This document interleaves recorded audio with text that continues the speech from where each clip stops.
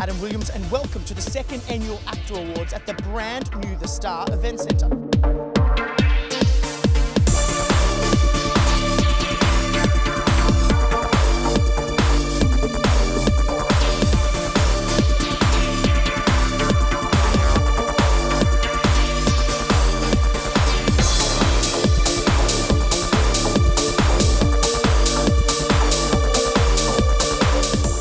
It's always a nice night. It's a celebration, and it's good. It's good to actually get together because we really don't get to do it as a kind of, you know, as a community.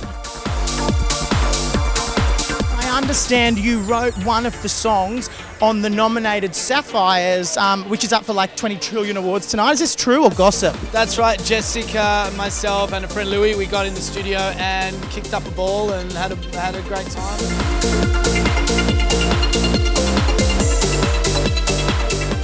I predict that the Sapphires is going to win everything. That's my prediction. Call me psychic, but that's my prediction.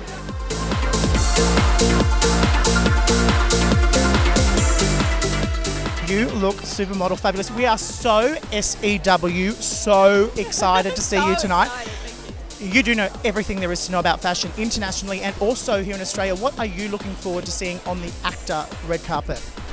Oh gosh, you know, I think here in Australia it is award season, in the US as well, but I think while we obviously are going to see a fair bit of glamour and sophistication tonight, I think Australians do it in a very relaxed way as well. So I'm looking forward to seeing everyone's different interpretations of that. Thank you. Ladies, you look spectacular. Double nominee.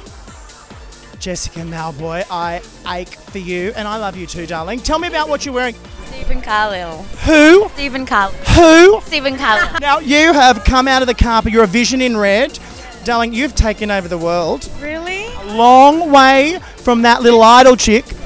You know, it's been a long kind of journey for me, and being, I think what's been the most biggest highlight is entering this film and the story, and being able to share the experience with these lovely women and them teaching me a lot about film.